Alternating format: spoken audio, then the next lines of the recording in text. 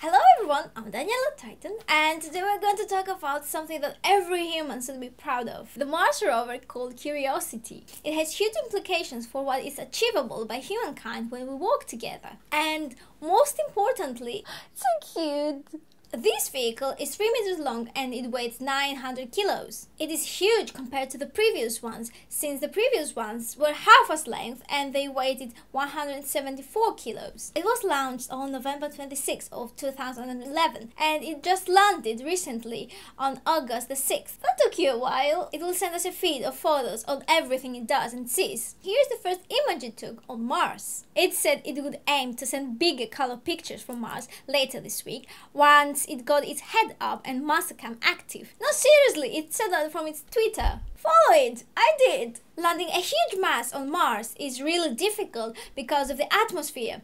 It's too thin to use parachutes or air braking, but it's thick enough to cause problems when decelerating with rockets. Although some previous missions used airbags to cushion the shock of landing, you can't do that with Curiosity because it's too big. So they used a unique mechanism that used parachutes and sky crane attached with rockets. And incidentally, after Curiosity landed on Mars, my cat started to do something really unusual.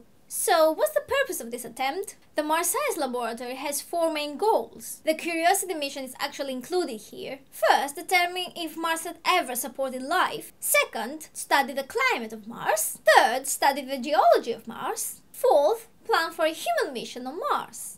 And just in case if NASA needs someone for the human Mars mission, I have to suggest that I'm the ideal person. I take hardly any space, and I have my own space goggles. Space goggles! Yeah! The Curiosity itself has 6 main scientific objectives. Determine the mineralogical composition of the Martian surface and near-surface geological materials. Second, attempt to detect chemical building blocks of life. Oh, a building block. 3. Interpret the process that have formed and modified rocks and soils.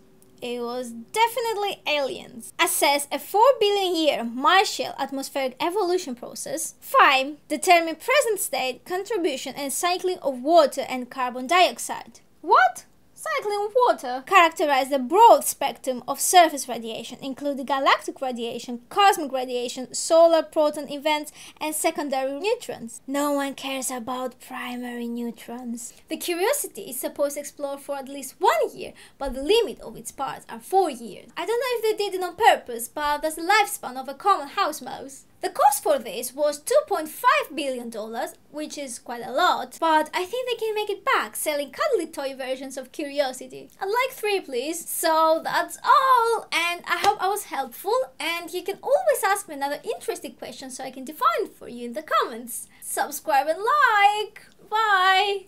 Bye!